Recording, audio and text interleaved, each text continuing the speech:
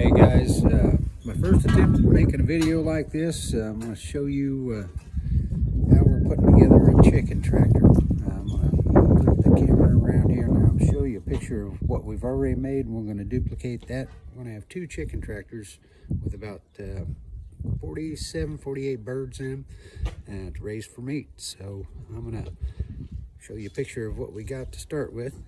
We built this here a week ago. I'm going to show you what we got now.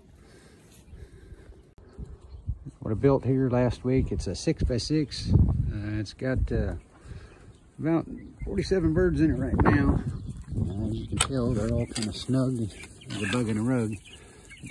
Temperature kind of dropped down pretty low, so we had to seal all the cracks and put plastic all over everything, kind of get it all sealed up so they could stand the colder temperatures. But got two heat lamps in there, and got a little feeder. Got one trying to escape. Got a feeder and two little hanging waters, so yeah, to give you an idea of what it looks like inside. Like I said, it's 6x6.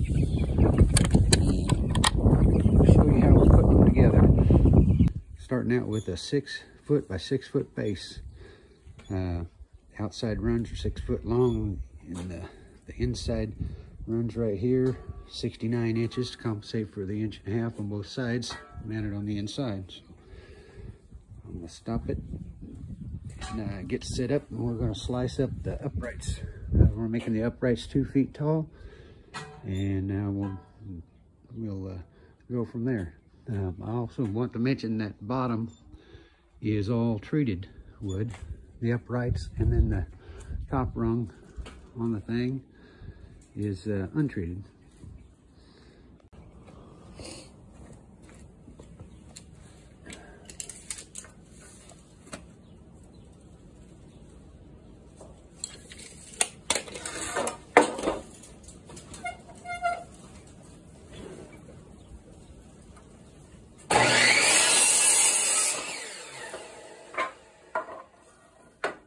Now I've got the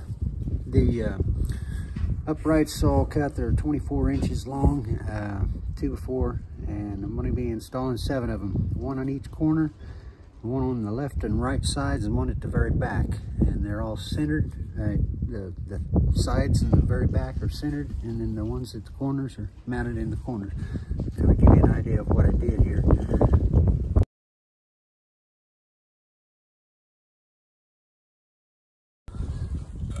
You can see I marked the center line on the uprights right in the center of the 2x4, and marked the center at 3 foot on the sides and the very back. So we're going to go ahead and install those.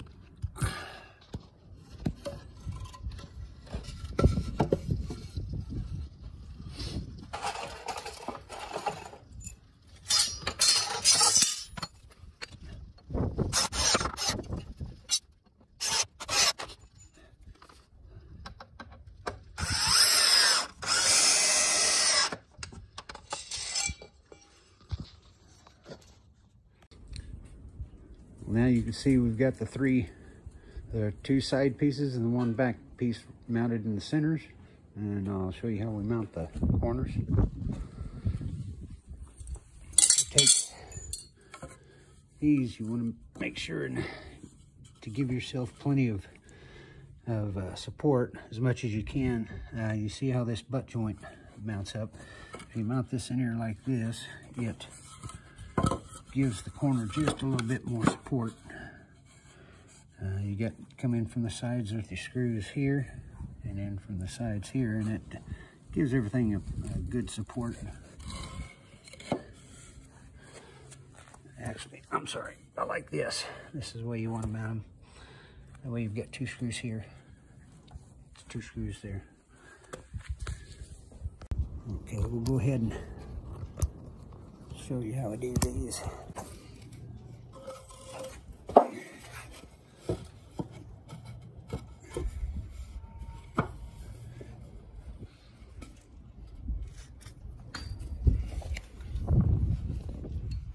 It's breezy today.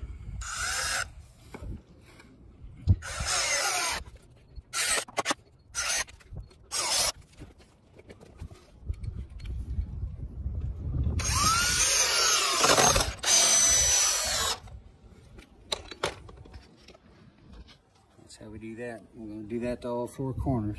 You can see we got the corners and the side uprights all put in. I'll cut it 24 inches. And we're going to get ready to cut the top rung. The rail runs along the top. Alright, as you can see, we got the top rails on. Uprights are all in place. I'll show you right here. Left an 1.5 inch gap. That's the width of the 2x4. It's going to come across and help support the door opening and everything. Next thing I'm going to do is I'm going to lay a 2x4 all down along the length of that, laying flat. And that will be the support for the PVC rafters. All right, now you can see the top plates that we're going to be drilling down in for the PVC rafters. Got the sides built and everything. You see, we kind of left the gap here. I'm going to come in with a 2x4 for the door supports on both sides. Now that we've got our top plates on, these are going to be the supports for our PVC rafters. We get to drill some holes. We're going to drill, I'm using a 1-inch bit.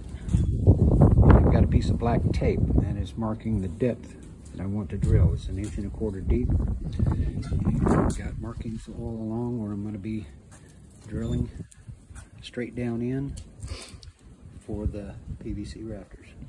It's on both rails.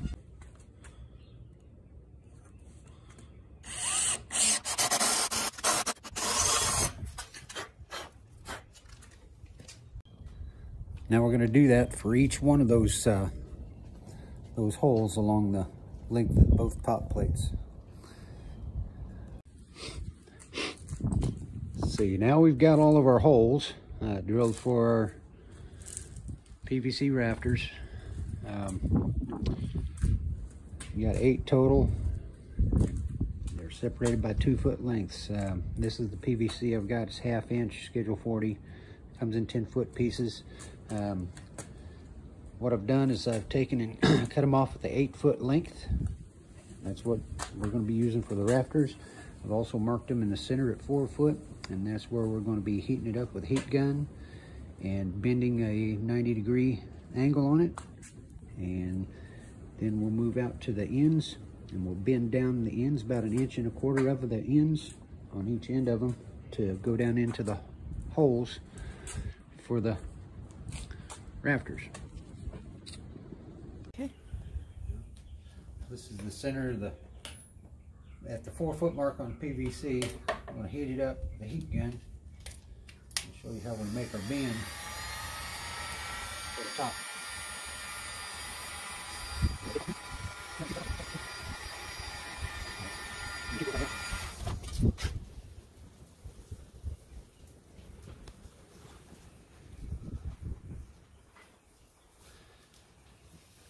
About the time it starts to cool,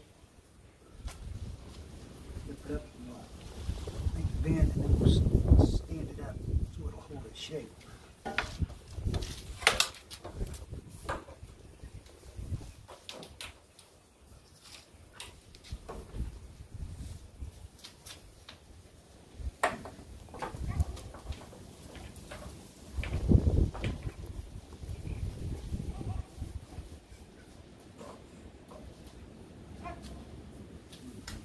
All 4 pieces.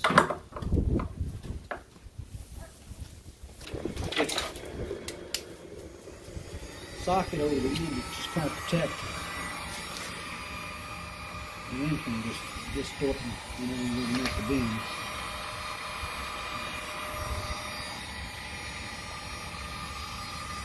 It also gives you a good reference point for bending. But PVC goes in about 1.25 inches. That's how deep our hole is. So.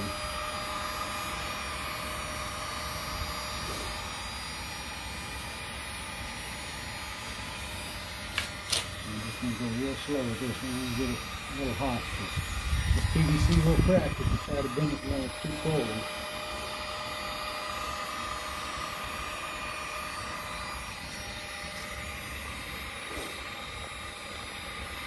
see it's starting to give there. Yep, I see it.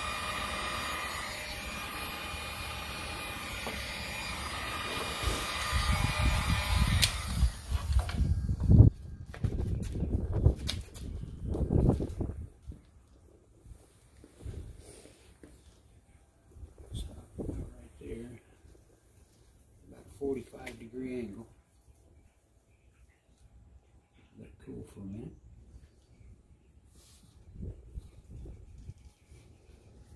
And you do that to the ends of all 4 pieces that you bent in the middle.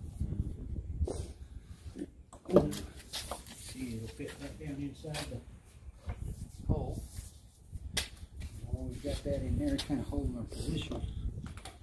We'll slip it up. We'll start warming this one up.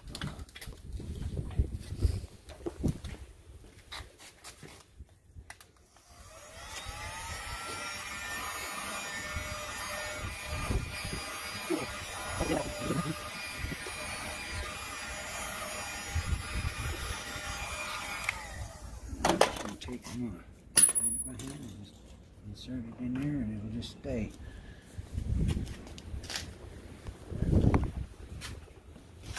Huh. Do that to all 4 pieces. Right, this is a ridge beam that a board that we're going to use for ridge beam. It's a 2x3 board instead of a 2x4. Just wanted something a little bit lighter, but yet rigid enough to give us enough support here on the top. I've marked on it the same increments as I did on the top plate that the PVC drops into the holes and everything. So this will give us some support for the PVC, keep them in position up here at the top.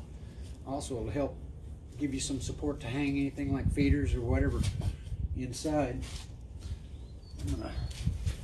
I've got holes drilled in the top of the peak where I had it marked at the 4-foot mark, and we're going to run a screw and a fender washer down into the board.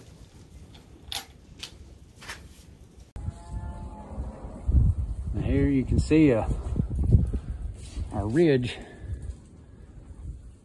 beam installed in there at the peak of all of the rafters. Now we're going to install a brace from here down to this point here, and that's going to support the ridge at the back. It's also going to help support the actual movement of that ridge beam.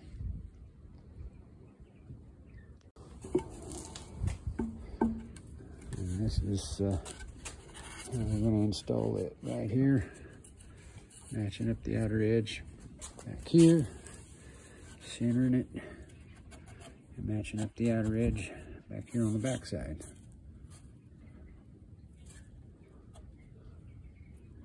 And we'll run some screws in, kind of toenail some screws in there to get that into place. And that's with that back support post in there, and you can see it's already stiffened it up quite a bit. And we're going to go around and we're going to start working on framing in the door. All the support and everything for the front of the little tractor here. All right, for the door frame, we've got 2 pieces cut at 34 3/4. That's for the sides of the door frame, and the top piece 31 3/4. That allows us the framing, and I'll show you how to get all these put together. I've used ankle braces here on both top sides, and then on the back side, it's going to be on the inside. There's going to be a triangle piece, a gusset, that we're going to screw on to the back side. That'll just support it on from both sides. So make sure and use your square everything up. You want the opening as square as possible. Now I've cut these gussets a little oversized, so we have some underhang here. Gusset gives us support at the corner, but this piece here is going to be on the inside, and this gives us a solid surface at the top here and over here for the door to close against. And we'll also come across with some brace pieces right around in here. It's going to also support it on the inside. It's going to stick in past the edge just a little bit to kind of give the door some more solid support to stop against. So we're going to get these gussets screwed on, and then we're going to set it up against the front of the coop, kind of give you an idea of what it's going to look like.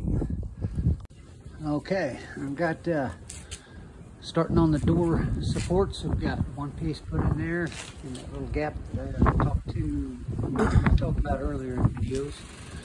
And one on that side, one on this side. They're 18 3/4. We've got two pieces that are 19 1/4.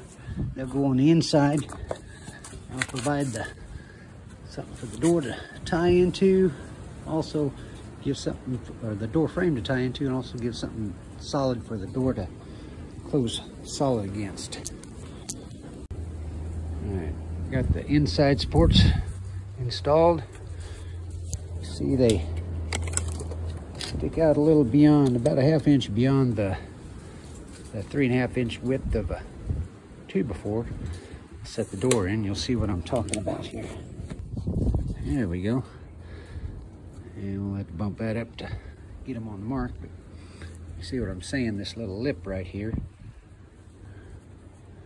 gives the door something solid to close against about midway, and this gusset at the top gives it something to close against solid at the top. And there we go. There's our finished door frame. Bracing in the middle. Got some screws toe nailed in on both sides. The bottom to support that at the bottom. The top is pretty solid, so you won't have to worry about that. Next, we'll come in here. We'll mark the center of the top of the door frame, and we'll come up and we'll put an upright brace up here at the top. That'll brace the peak for us on the window beam. Now, with this brace here, like this, we're going to take and we're going to cut out a little bit. We're going to cut out a notch, 1.5 inches deep and 2 inches down, so it'll kind of offset, sit right in on top of this board. And that's with the brace installed at the top of the door. So everything is nice and solid. Okay, working on this door. We've got everything framed up here. Everything's good and solid. Got these side supports here, here. Gusset supports up here for the door to close against. I added this little lip at the bottom. It's 2x4 on the inside, the way I did the other chicken tractor. That gives it a solid surface for the door to close against there. Built the door frame itself. It is actually 1/4 inch all the way around, just smaller in dimension. Basically is what it did. So that gives it enough clearance to open and close, enough clearance for the hinges, and everything acts like it's gonna lay nice and flat and be good and solid. So next thing we need to do is start stretching some wire on this thing. That's kind of what it looks like with the door on it. The wire will be on the inside of the door. It will be strung on the outside of the rest of the chicken tractor. So we'll get the wire out and start unrolling and start clipping and getting ready to do that. We'll do the ends first, the front and the back, and then we'll do the sides and up over the top and hit the other side with one long stretch. Here we are getting some chicken wire put on. As you can see, I'm straining it all the way across the front so I can get a good stretch on it, and I'll cut the chicken wire after I get it stretched and tacked on. I don't know if you can see it or not. This chicken wire, here about 9 years ago, my wife and I were down southeast of where we live. There's an Amish community down there, a large Amish community, and there was a big hardware store down there at that time, and they gave us a real good deal on this chicken wire. And what's so special about it, it's a 6 foot tall chicken wire, 150 foot roll of it, and it's rubber coated, so it lasts quite a bit longer. I used it on our big chicken coop for our laying hens and that, and the run for the hens. But yeah, this is pretty good stuff. I haven't factored this into the cost of each individual chicken tractor, but yeah, I like using this because it is so forgiving as far as, you know, it lasts forever. And it's just as easy to work with as regular chicken wire. And hopefully this rubber coating, and that chicken coop and for the laying hens and that, the run we built, that was about 9 years ago, and we haven't had any rust through or anything, so that's pretty good stuff. So just to kind of give you an idea of how this is looking so far. Once I get all this tacked on with the staple gun, I'll come back over that with laths and tack into place with a brad nailer, but we'll cut it to fit and everything. As you can tell, we got all the chicken wire on. We use zip ties up along the PVC. And down the sides, got everything tied together.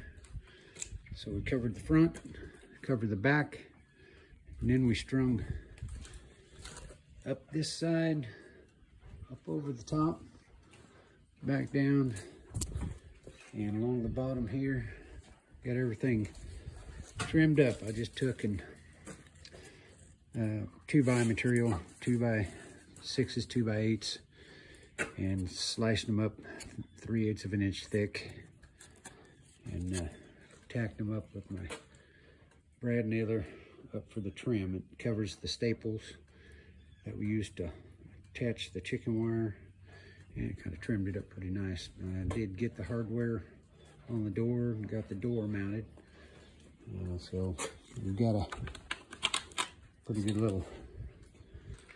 little swing there.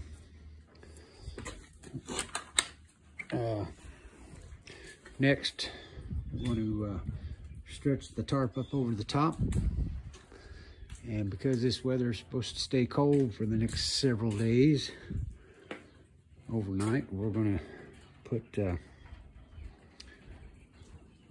some plastic up. Well, got the tarp installed. It says it's a 6x8, a little bit smaller. Of course, it's, what do you expect for an economy tarp? Only gave $6 for the thing, but this is how we put it on. We've got fender washers and 3-inch screws. Run it down in, pull it tight. Got one up at the peak on both ends, and one at each the ferrule at each point. So that's with the tarp on it. I did want to show you another thing that I installed on both of them. Got a length of rope. It's probably about,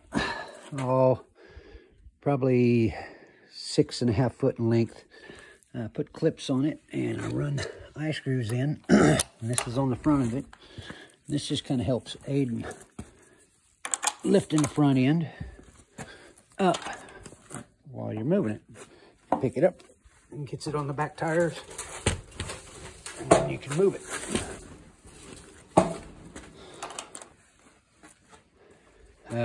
You could come off the sides with some handles for two people to pick it up and move it. As long as you extend it out a couple feet, we'll give you a handle to grab onto and be able to move it also. All right, I'll show you where we're at now on this build. Put this cross piece in here, 6 foot in length, beveled at 45 degrees on each end. This is towards the back of the chicken tractor, and I put eye screws in here and over here, and that's what we hang the waters from. And the feeder, just made out of PVC sewer and drain pipe, long eye bolts in it to keep the chicks from flipping it over. And it's suspended from eye bolts from the ridge beam along the top. I do want to show you on this to make them portable, a little more portable. You can put skids on or whatever, but we had a little battery powered car that our little one Hunter had used for a while. It was given to us, and of course it quit working. So I used those big tires or big wheels off of it and mounted them on here. Extended them back just a little bit from the back by a board, and whenever you pick up the front, it raises the rear of the chicken tractor just enough so you can move it around and make it a little bit more mobile. But that's pretty much the build. 6x6. It probably weighs, just picking it up from the front, it weighs probably about 45 pounds, picking it up onto the rear wheels. So it's a little bit on the heavy side, but it's built to last. We're going to use this for years to come. So anyway, that's pretty much the build. Hope you all enjoy it.